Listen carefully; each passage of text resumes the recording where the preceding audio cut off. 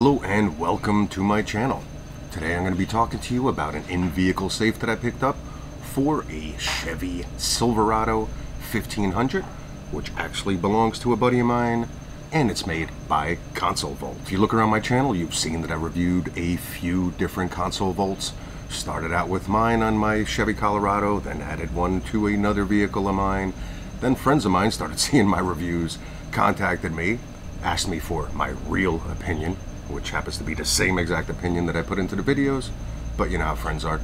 And then one by one, they have been asking me to install the Console Vault in their vehicles. So for today happens to be a Chevy Silverado 1500. Had a few different nuances that I haven't seen before with other Console Vault safes that I've installed, but I'll go over that little by little throughout this video. First off, if you're not familiar with Console Vault, they offer in-vehicle safes that to me are second to none. They are made specifically for that vehicle that it is intended to be in, so it's not some general safe that's one size fits all.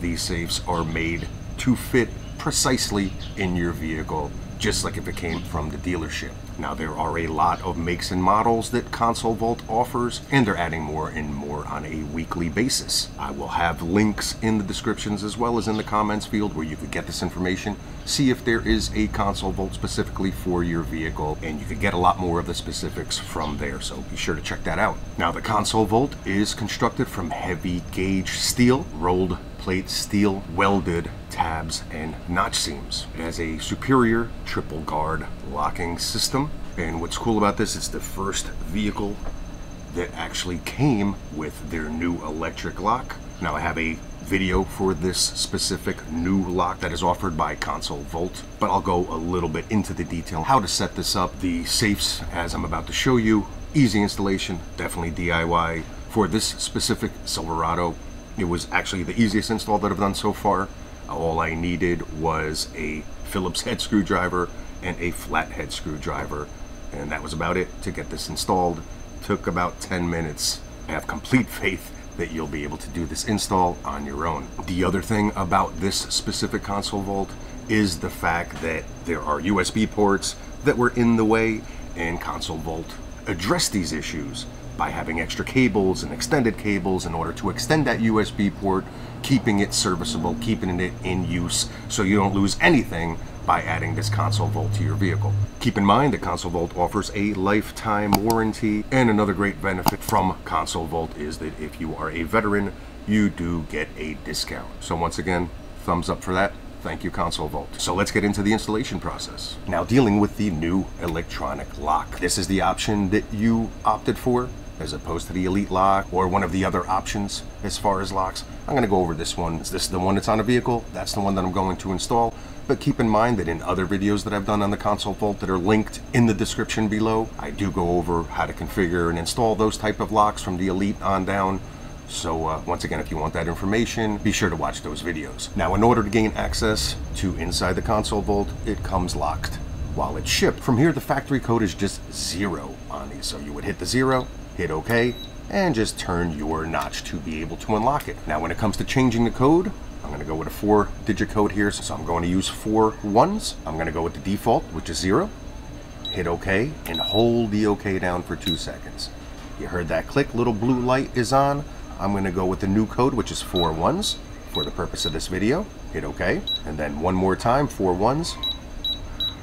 Hit OK. And blue light is off. New combination is now active, which is the 4 ones. So from here, testing out the new code, 4 ones, 1, 2, 3, 4, hit OK. Hear the click, and I'm able to lock. And that's it, that's simple. Set any combination that you want. So as I mentioned earlier, there is a USB port in the console itself, and when you install the Console Vault, it will block that USB port. So the first thing we want to do is there's a trim that goes around the Console Vault, and you'll see that it's already notched out for the USB adapter that comes with it. And first thing you want to do is go ahead and install that. 2 Phillips head screws, just unscrew them, put them through the hole, screw the 2 screws back in, and you're good to go. Now, as you look inside the vehicle, you'll see the little plastic piece that actually needs to be popped out with a flathead screwdriver. There's a little notch up on top and one on the bottom. Depress that. The little plastic housing with the USB port inside will come out a couple inches. Now that's going to give you the wiggle room that you need to hook up the USB adapter that is on the console vault trim piece. And on the bottom of the console, you're going to see 4 Phillips head screws, and you're going to go ahead and remove the 2 Phillips head screws that are closer to the back of the console. From there, you're going to drop the console vault in and match up the holes on the console vault with the screw holes that you just removed.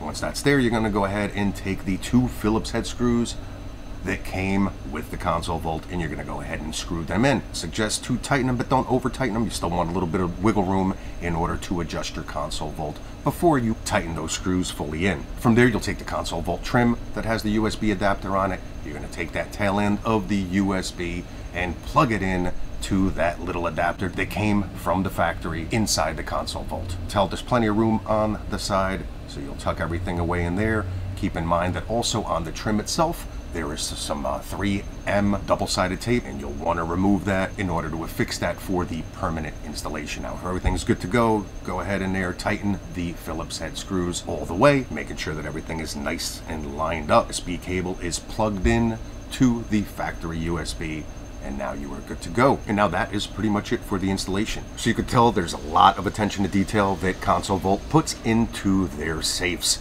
And it's one of the reasons why I gravitated to their safes as opposed to other options that are in the market. As always, I appreciate if you like, comment. Also, if you decide to buy from Console Vault, I have an affiliate link.